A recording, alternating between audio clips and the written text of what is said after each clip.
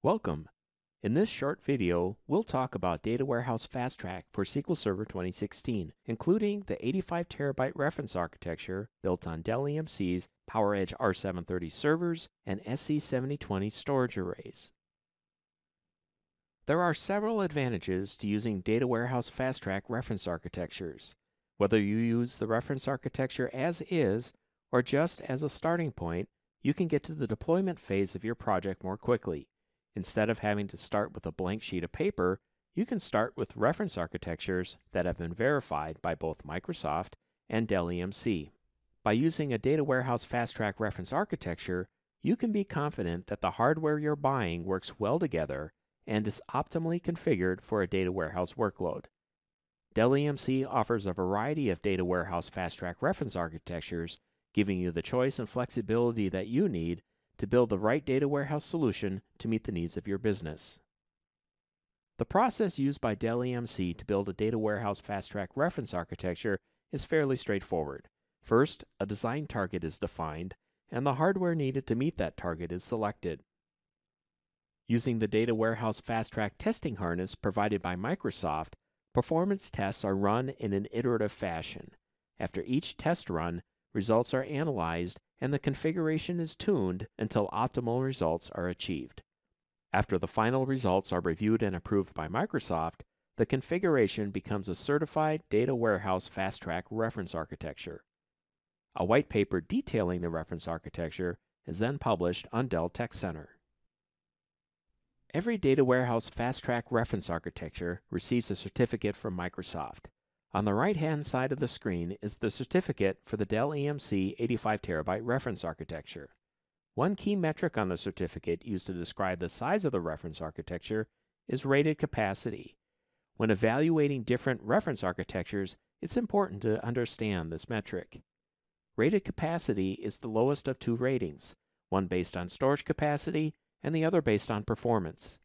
The performance rating is based on the results of I/O and CPU stress tests that are run against a SQL Server data warehouse database. Tests are run against a database using traditional row store indexes and against a database using column store indexes.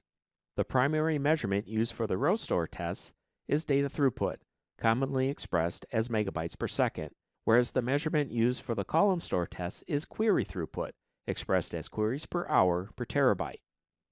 The capacity rating is based on the usable space on the storage device. Depending on the size of the configuration, 10 to 15% of the available space is reserved for free space. Space reserved for TempDB will be 25 to 30% of the data space, again depending on the size of the configuration. And lastly, the rating is based on using SQL Server compression, assuming a 5:1 compression ratio. Because compression is used, rated capacity really refers to the amount of data that can be supported by the reference architecture, rather than the size of the database that can be supported. One principle behind the Data Warehouse Fast Track certification is balancing the performance between the processor and the storage.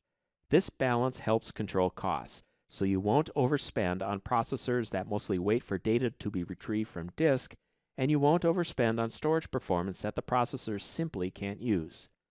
To demonstrate that the processors can keep up with the storage, average CPU utilization needs to be at least 60% during testing.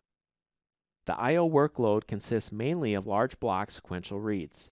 While there are some writes generated by the validation test, those are mostly done in TempDB. The Data Warehouse Fast Track reference architectures are designed differently than traditional OLTP systems in that they are optimized for the large range scans that are common for data warehouse workloads.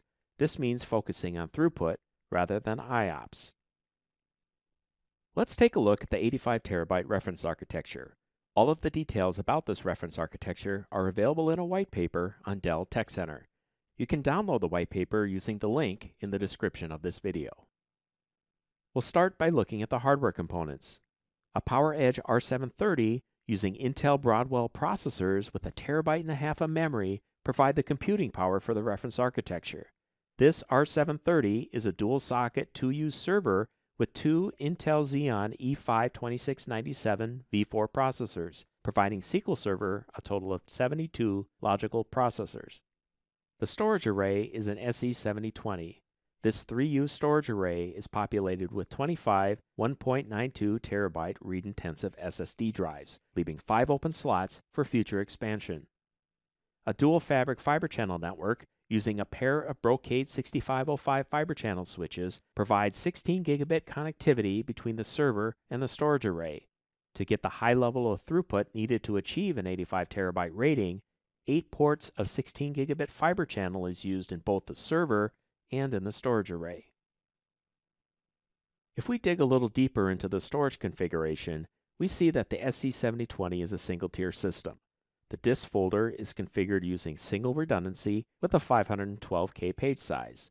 To protect against drive failures, 2 drives are reserved as hot spares, leaving 23 active drives. The read cache and write cache are set in accordance with best practices for all flash arrays. Read cache is left at the default setting of enabled, and write cache is disabled. This reference architecture also takes advantage of the SE series ability to use multiple RAID types on the same set of disks. Using custom storage profiles, RAID 5.9 is used for the SQL Server data volumes, and RAID 10 is used for all other volumes. To help balance the workload across the controllers in the array, the SQL Server data and TempDB volumes are evenly distributed between the 2 controllers, meaning half of the volumes are mapped using the first controller and the other half are mapped using the second controller. For those environments with more stringent uptime requirements, the 85 terabyte reference architecture is also offered in a high availability configuration.